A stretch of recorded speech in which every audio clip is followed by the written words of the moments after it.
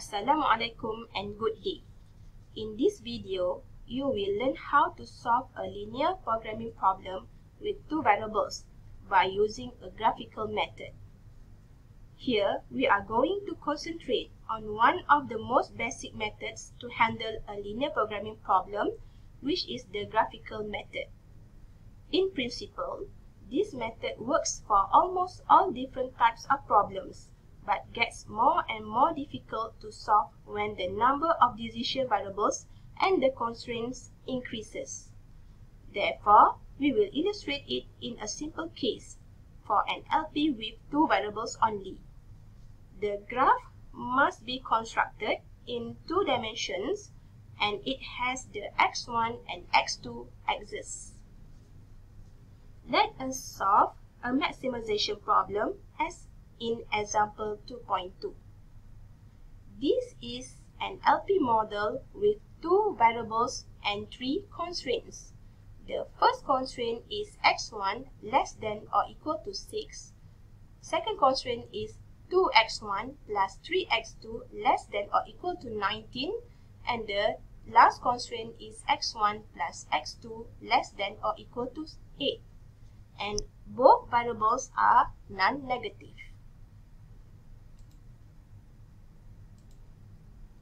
We will first plot each of the inequalities as equations and then consider the inequality sign to find the area that satisfies every inequality.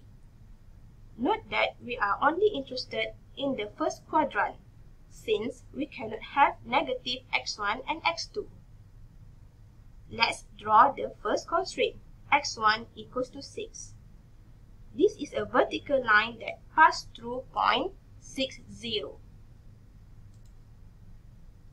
Our next task is to take into account the inequality sign.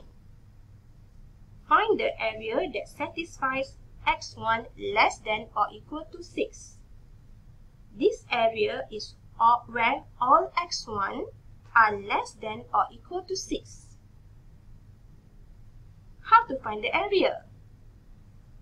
The simple method is to put the coordinates of the origin 0, 0 into the constraint, determine whether the origin satisfies the inequality sign. If yes, then the side of the constraint line on which the origin lies is the valid side. Otherwise, it lies on the opposite side. Therefore, the area for the first constraint is on the left side of the line.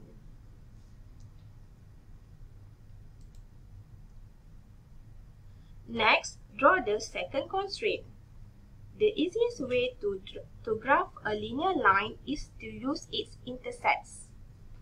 These are points of the line that are found on the x1 and x2 axes.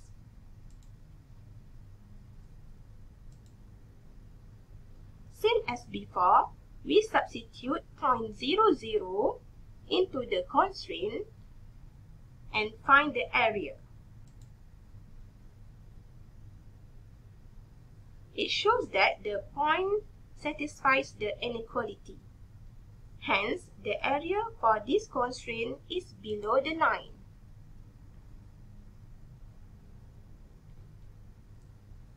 Now, let's draw the last constraint.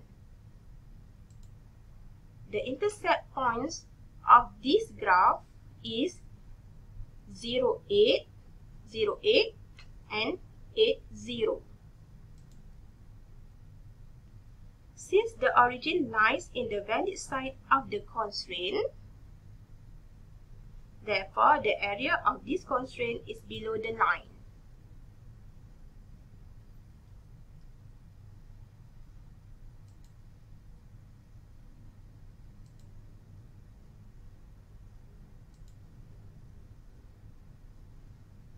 The feasible region on the graph is the one which is satisfied by all the constraints.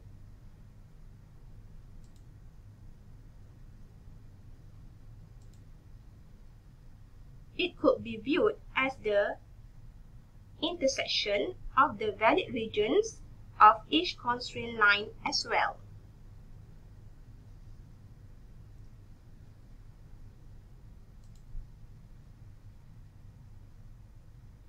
The next step is to plot the objective function on the graph. Choose a constant value to replace z in the equation of the objective function. Let's assign z as 35. Therefore, the objective function becomes 5x1 plus 7x2 equals to 35. Draw the function.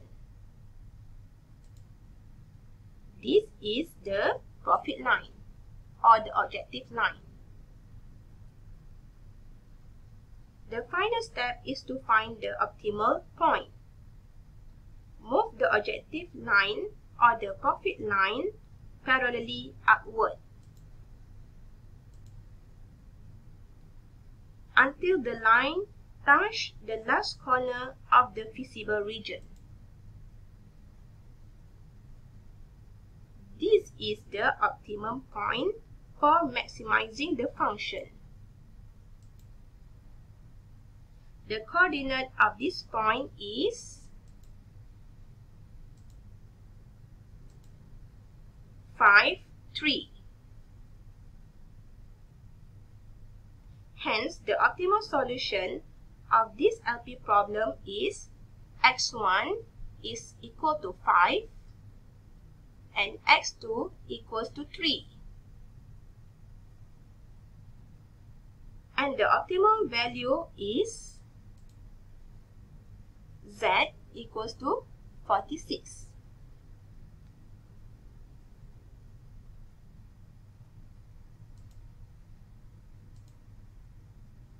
These are the steps to solve a maximization problem using graphical method. First, draw a graph of each constraint and determine the feasible region. Then, draw the objective function line and, without changing the slope, move the line toward the last corner of the feasible region. The optimal point gives the largest value to the objective function. That's all for now. Thank you.